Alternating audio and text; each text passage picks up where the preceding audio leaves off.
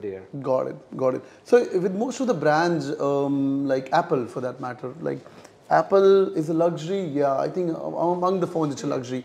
But in the tier 2 countries like India or Nepal or Cambodia and Vietnam, it's always outsourced to someone else. Like BMW has a tie-up with Navneet Motors, you know, who takes care of the BMW sales and franchisees. When people in India get jobs, do they work for Navneet Motors?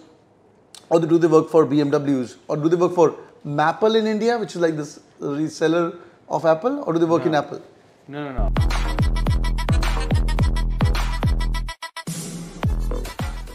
Hi everyone, welcome on board. A lot of you guys have been asking me this question, sir, luxury marketing kya cheez hai? What do you guys do it in? I've got Alessandro with me, who is the director of a business school called SDA Bocconi, and we were chit-chatting many of the CEOs of the top luxury brands like Chanel and Cartier. Cartier, you guys know watches, Times of India, front page, Bombay Times, full page ad are all Indians right now. And we're going to have chit chat. Hi Alessandro, welcome on board. Hi Rahul, nice to have you here again. This is so amazing. Whenever I meet Alessandro, I get hold of him and we always revisit our stories of scuba diving and now sailing as well. You've been sailing recently.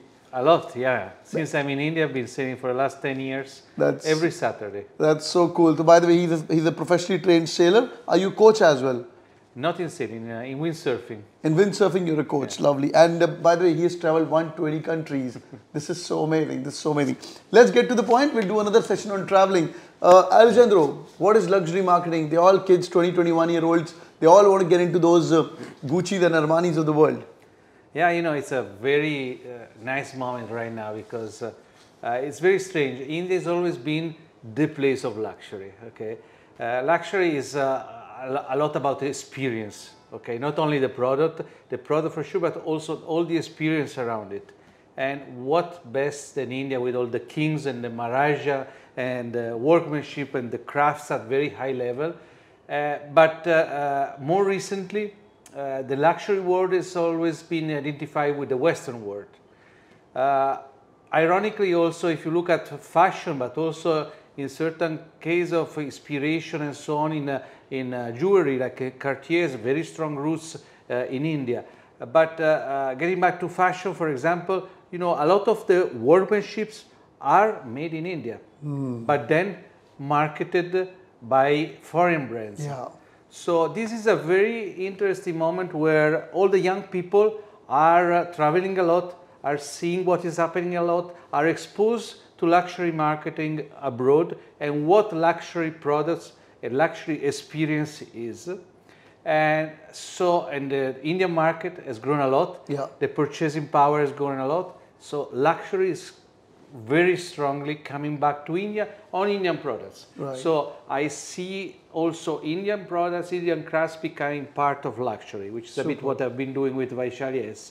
And so you see that a bit of that, a bit of the purchasing power, you see that global brands are looking at India. Yeah. And there you see that we have the international head of development, international development of Cartier is an Indian woman, very knowledgeable.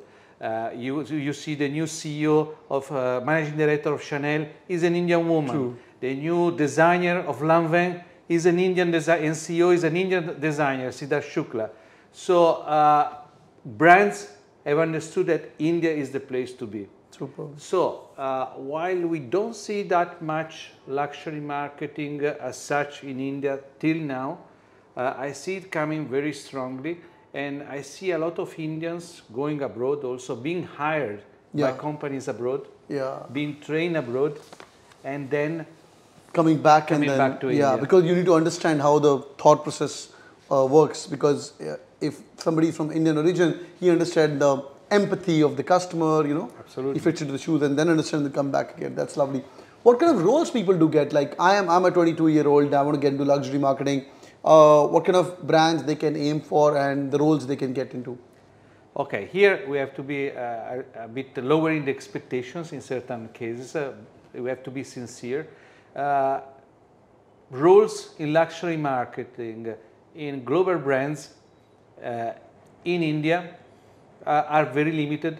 It's mainly roles, sales roles, okay? But this is coming, as I was saying, very strongly. I see a big wave coming. And where it has already started is rather in the accessories, for example. Yeah. For example, we have Luxottica, who is a big employer for us. Yeah, it comes to Bocconi for hiring as well, right? It comes to Bocconi, has been coming for years, and recruits in Bocconi, and in most cases then they send students also abroad. We have students that have been hired here, then they have been working in China, in Hong Kong, in Russia, in Italy. This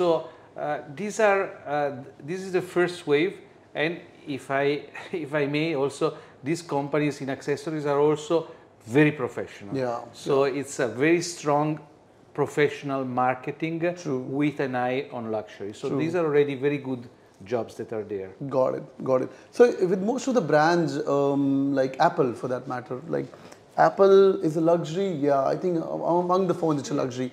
But in the tier 2 countries like India or Nepal or Cambodia and Vietnam, it's always outsourced to someone else. Like BMW has a tie-up with Navneet Motors, you know, who takes care of the BMW sales and franchisees. When people in India get jobs, do they work for Navneet Motors, or do they work for BMWs, or do they work for Maple in India, which is like this reseller of Apple, or do they work in Apple? No. They work with the main brand normally. At least among our employers, we have the real original brand, and big global brands. Normally, they have their own setup. They start maybe with a reseller or something like that, but then when they enter a country, is their own, because marketing is extremely important. Has to be extremely controlled. And luxury marketing is really another level. It's not very different from FMCG marketing. The whole experience has to be totally different and totally global. Got it, got it. I have a different question altogether. Now let me become a customer. Like, so my level of buying is still H&M to Zara, and that's it. So, and I'm assuming my kids are also as rich as me, who are listening to us, or those 21 to 25 years old. How to get to the next level?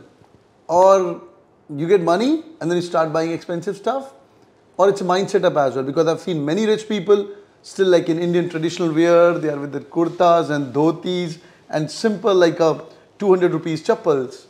So when do these consumers get there? Because it's a mindset up. Like my dad will never wear a Gucci or an Armani, how much ever money he's got.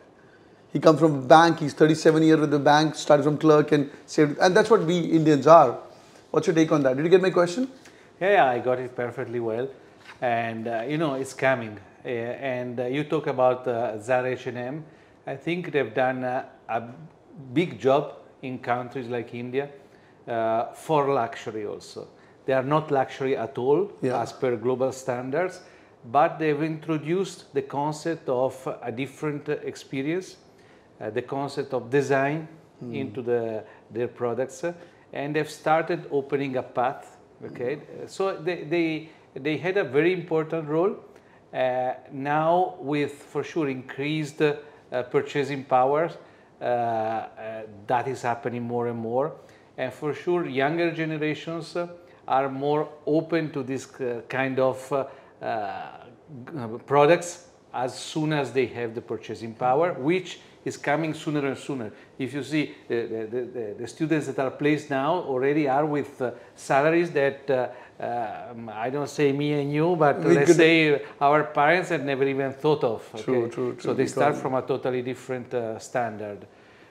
Also, there are many products now that the global brands have such a power that they can do the accessories, okay? So they can amplify the brands with accessories, and these accessories are the first entry point to the luxury world. So you start from cosmetics, and then maybe sunglasses. So these are much more accessible. So you buy small, you want to become rich or at least look rich, buy small, start with sunglasses. In fact, for that matter, you're right, even Zara's perfumes are about 1,000 rupees, you know, and rest. And I think that's the good entry point. That's what all brands want to do, isn't it?